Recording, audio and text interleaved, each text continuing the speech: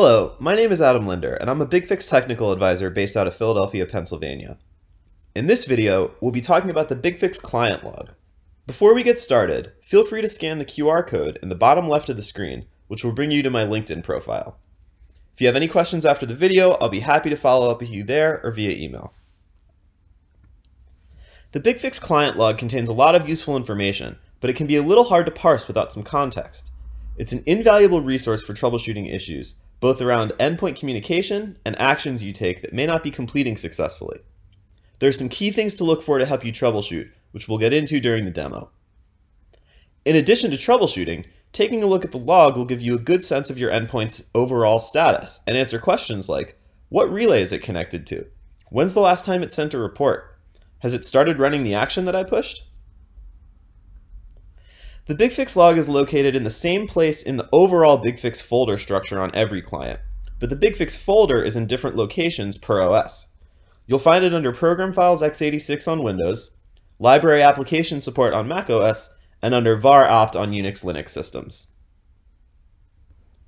So here's what we'll take a look at in the demo.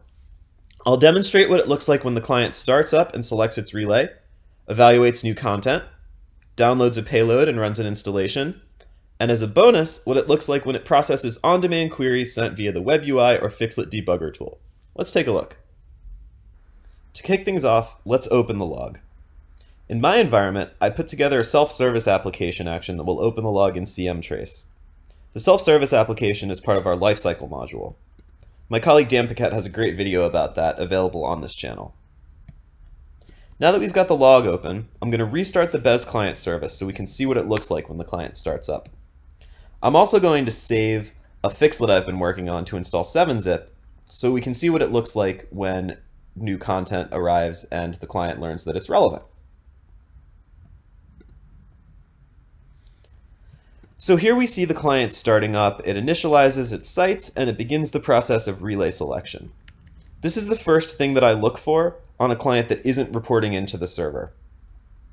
A client must register with a relay before it can start doing anything else. If it can't reach a relay, you'll see errors here to this effect. But we registered successfully, so let's move on. In general, it's a good sign to see the log moving. It may not be constantly updating, but a healthy client will be sending reports back to the server on a regular interval.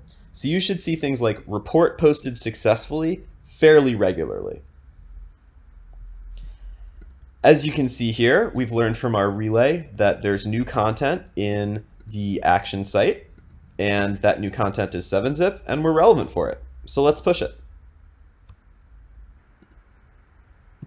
Here's our 7-zip fixlet. I'm going to select my computer, take action, and head back over to the log. Now, as you may know, BigFix clients reach out to their relay in order to download action payloads.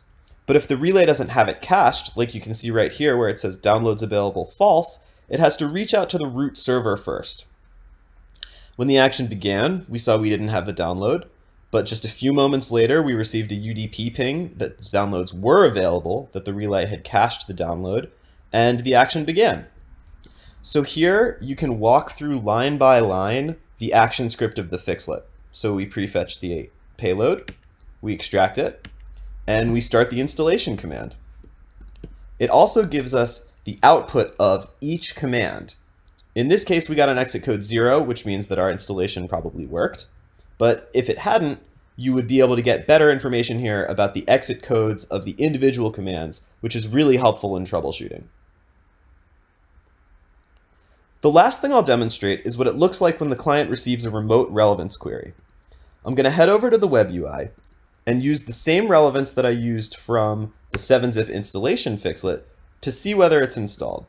So I'm going to go over to select my computer, say OK, execute the query, and the log now reflects that it started to process a query, it finished processing the query, and posted it.